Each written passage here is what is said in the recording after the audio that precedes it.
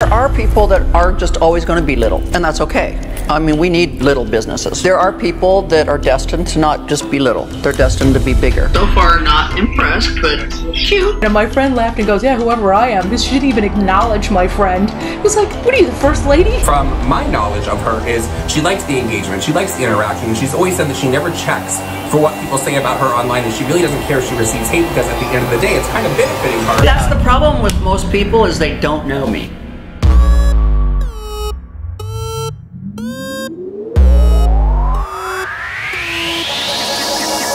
My sexy neighbors, they threw a party last night. I got so wasted that I drove into the garage. My famous bestie, she picked me up in a Porsche. We fled the scene and no one cared, cause I'm fucking hot. I don't care what you wear, but for me it's brought up. Monogrammed underwear, I do what I wanna. Hit the mall, then the spa. Fuck me in the sun, fuck me in the sun.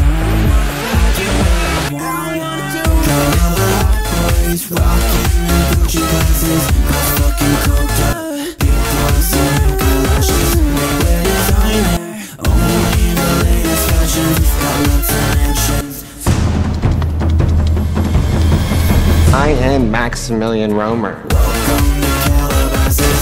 Goes the dynamite and a barrel on the pier. Coked out and cashed out, wish you were Calabasas. Hello, I'm NADC. And I'm Jakey. Welcome to Deep Dive, a show where we explore told and untold stories on the first of every month. This month we wanted to give you a little something extra. On one of the most interesting stories we've ever come across. Period. Theresa Roemer. So please keep your hands and feet inside the vehicle, Because this is going to be a ride full of twists, turns, lies, and robbery. We just want to take a moment to thank you guys for 10,000 subscribers. Your support on our passion project means the world to us. For real, y'all, thank you so much, but the wait is over. Let's get into it. Theresa Roemer came from humble beginnings, growing up on a farm in the middle of nowhere, Nebraska. She started working on the family farm, milking cows from the age of 6 years old. Because we didn't go to town all the time, I came down with rheumatic fever 4 different times as a child, which gave me a heart murmur. Was told I would never be a normal little girl, that I would have to stay inside a lot, I'd be sick a lot, and I would definitely never probably have children because it would be too taxing on my heart. And I went against those odds. From the age of 16, Theresa dreamed of being famous. Someday I'm gonna live in a house just like that, I'm gonna be famous. I don't know when it's gonna happen. That was when I was 16. And with a strong work ethic from the farm, she would stop at nothing to achieve her goals of fame and fortune. By the age of 29, Theresa was divorced from her husband, was completely broke, and had 2 kids to take care of. This is when Theresa started teaching aerobics, she competed in bodybuilding competitions, and she became a certified personal trainer. She saved up, and within 2 years, she purchased her first fitness club, Body by Design. It wasn't long before she owned multiple health clubs. Theresa ended up selling her chain of fitness clubs, becoming a self-made millionaire. Now let's fast forward to the early 2000s when Theresa met Lamar Roemer in a Texas church. Lamar Roemer, former pro tennis player, owns multiple oil and gas companies, making him rich. In 2008, they married, and the chemistry is still going strong to this day. Thursday. What happens on Thursdays?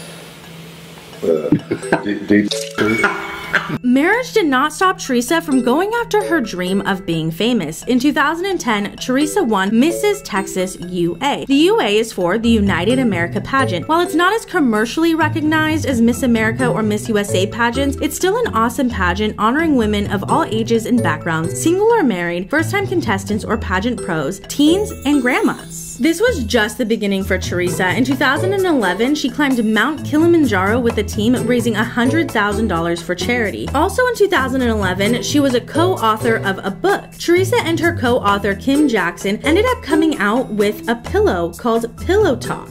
Hey, hon, I thought you got something special for tonight. I don't see it anywhere. You're not supposed to. Oh, yeah. Shh. Every girl has her secrets. In 2012, she launched Signature Truffles. In 2013, she came out with the True and Real candles. In 2015, Theresa launched her own clothing line. We're going to bring out a fall couture line for Theresa Roemer, True and Real, and I've teamed up with Lucho. They're going to be doing a shoe line for Theresa Roemer also for True and Real. Today, Theresa is still selling the pillow, rebranded as the Stash Pillow. You can clearly see as he focuses around the room, we have cases and cases and cases and cases of them. Unfortunately, none of these business ventures gave Theresa the notoriety that she has always chased. But finally, in 2014, Theresa Roemer started going viral.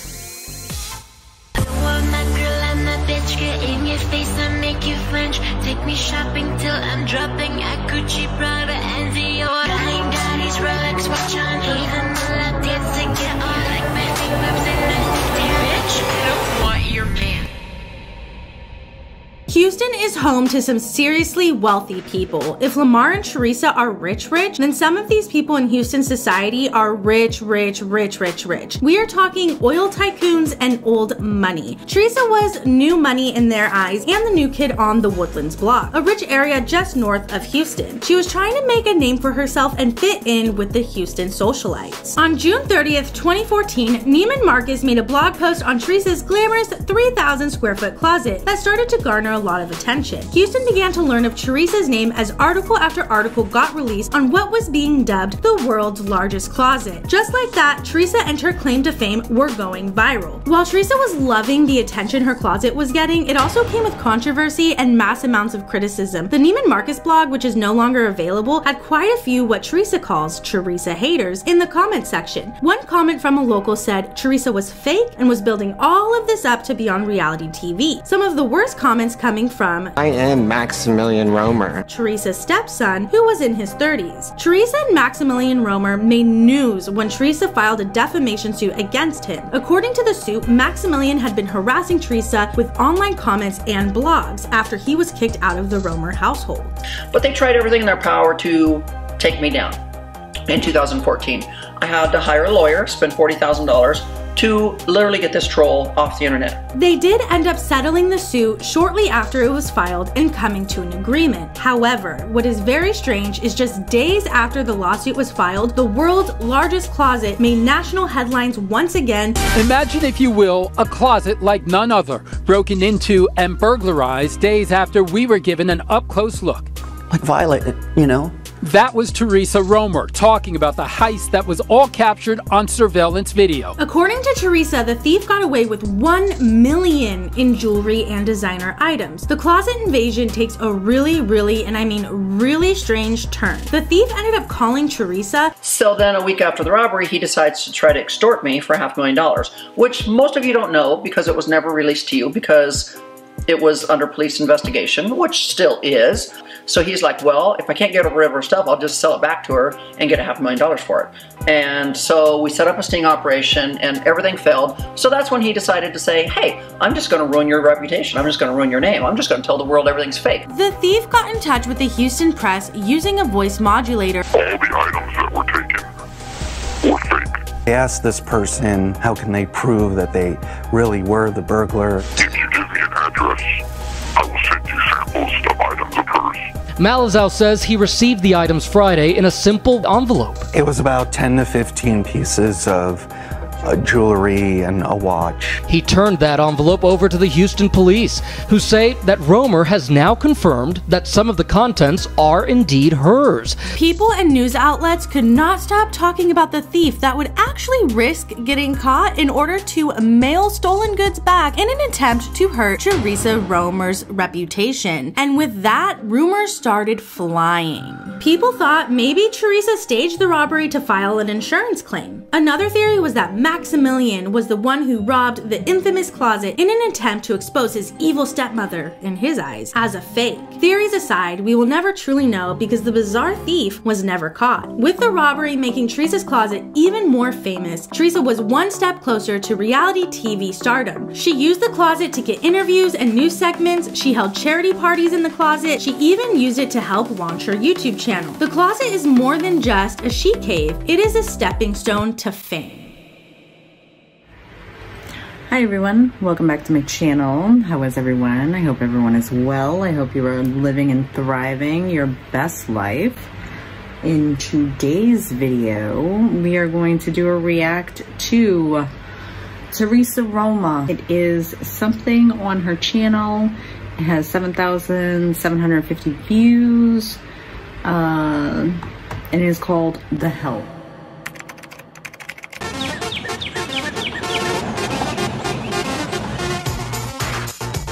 We call the Woodlands the bubble because it's this fairy tale world. It's kind of Orange County on steroids in South Texas.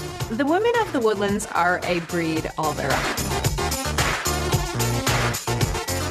I always want the best. I want more than anyone else has. It's my little castle. Lamar and Theresa expect perfection, and I want to give it to them. I tell her, if I have to do your job and my job, then you're no good to me.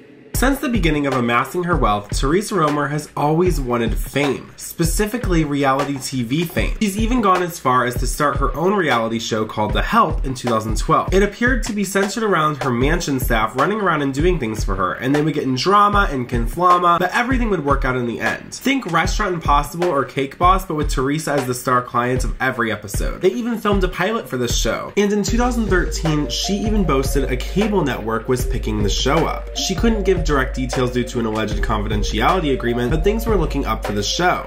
But we never heard of The Help again, and as of 2020, it seems to be dead in the water. In 2012, Theresa also tried her luck for a brand new unnamed reality show that she auditioned for with a friend. Believe it or not, I don't know if you can tell by looking at us, we are competitive. I mean, we might be pretty, you know, former Mrs. Texas and former model, but we can get down and dirty, and we are competitive. We will do what it takes to win. Then, from 2013 to 15, everything was dead in the water. She didn't get cast on any reality shows, and at this point, Theresa had tried her best, time and time again, to get on TV, but to no avail.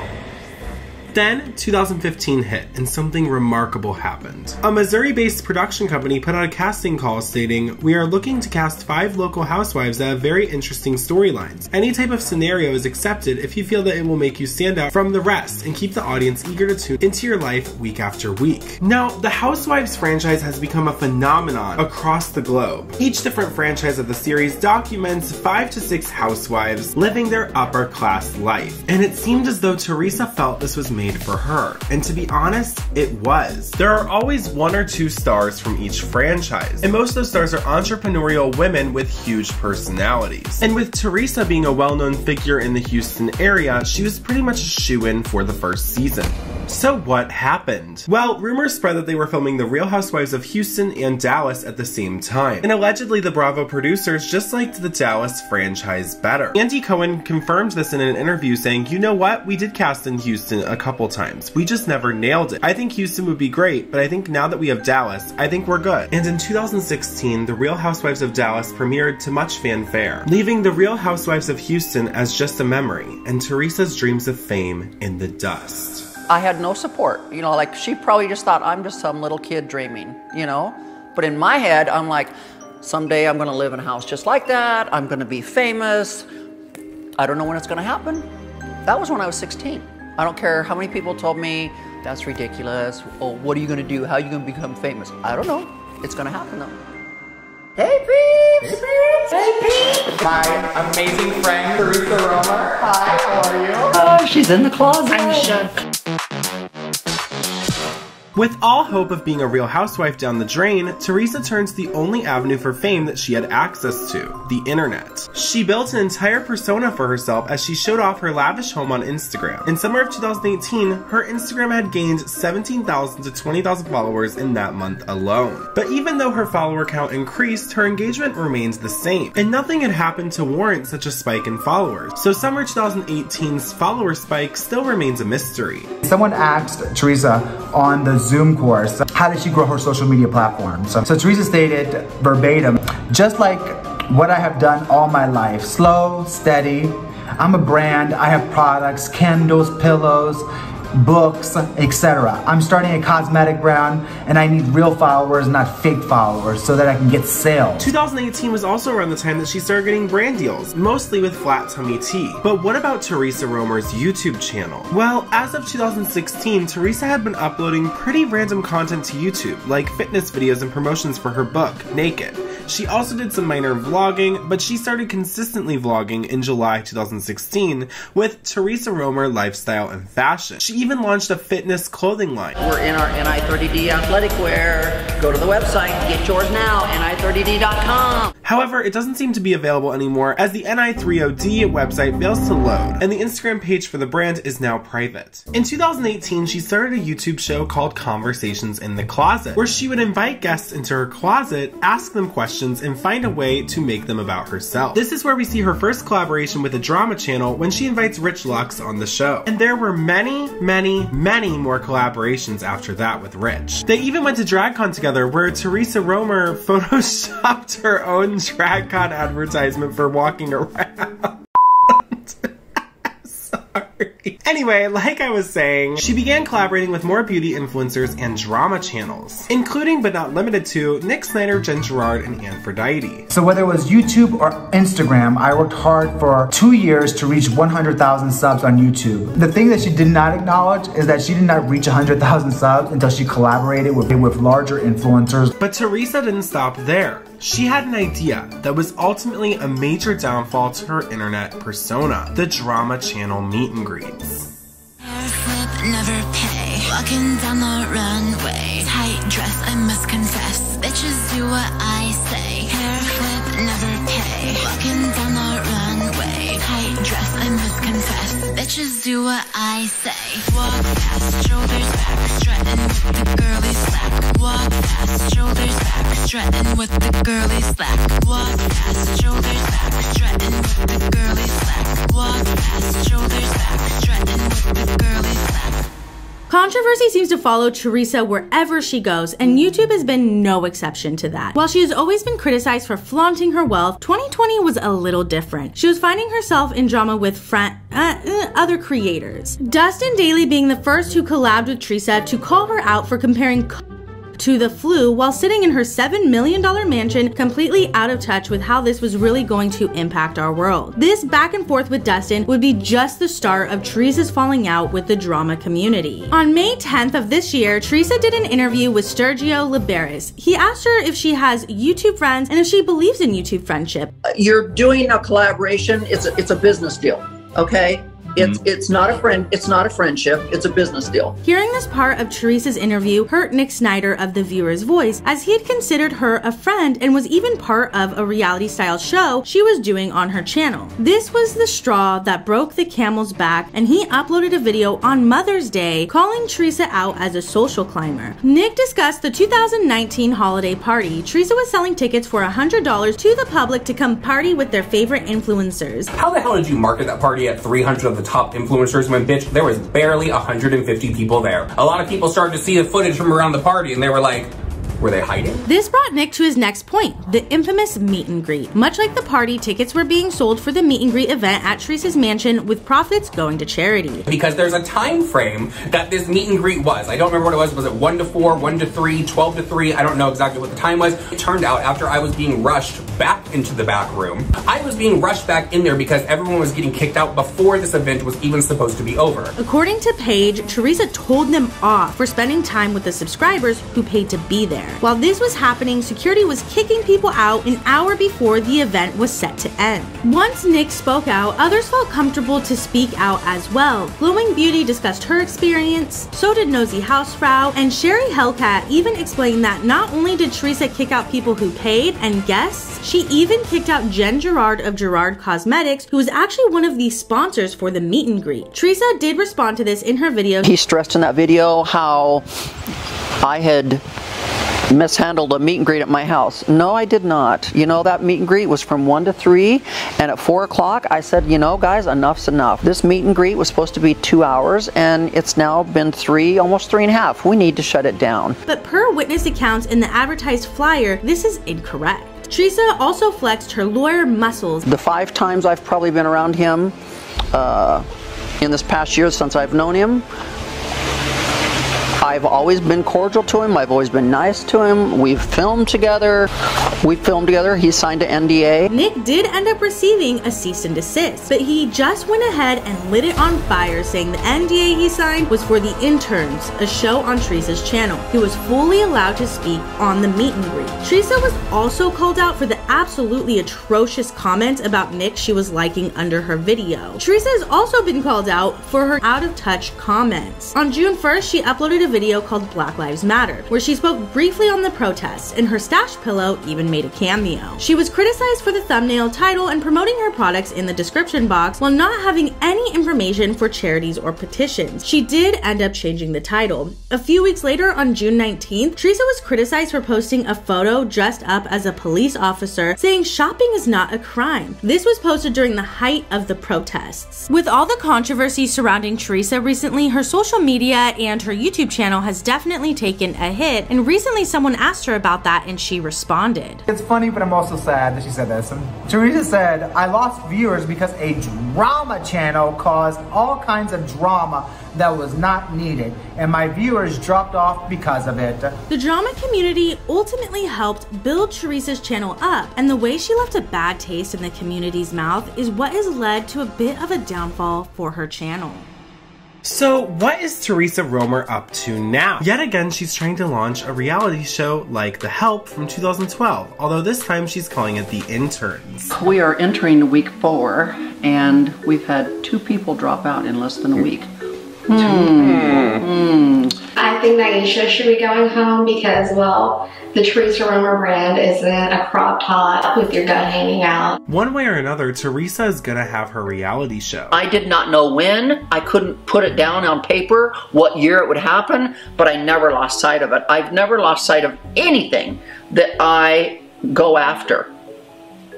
And that includes something really big this year that I'm working on. Like, I've been working for 8-9 years for something like what I hope is going to happen this year. I'm not even gonna say hope. I know it's going to happen. Theresa recently also announced that she's starting mentor Zoom classes for $25. Hey guys, just wanted to announce we are going to start having Zoom classes. Yeah, you heard it here, Zoom classes. So it's all going to be about health, wealth, and relationships. So if there's anything that you are trying to learn about your health, your wealth, or relationships, you're not going to want to miss these Zoom classes. However, YouTuber Vice Versa was one of the 6 to 7 people who purchased her Zoom course, and here's what he had to say. It was the worst $25 that I have ever spent in my whole entire life. Out of the several thousand people that she marketed this program to, only 7 or 8 people paid for this one course. I was one of them. So that means that around 7 or 6 people attended this class. I went into this whole entire ordeal hopeful that Theresa would offer some type of substance to this course. The course started out with a course Theresa providing her life story, in which she has done multiple of dozens of times on her YouTube channel. It was just very, very, very repetitive. It was very like cliche, very like, why? Theresa has been through several ups and downs throughout her life and career. Whether it be scandals, failed product lines, public falling out, failed meet and greets and parties, or scrapped reality shows, she's always remained consistent. And no matter how you feel about Theresa, she never stops. No matter what truths she's embellished, she continues to press on. No matter what horribly awful, embarrassing thing happens to her, she presses through, and to that, I tip my hat to you.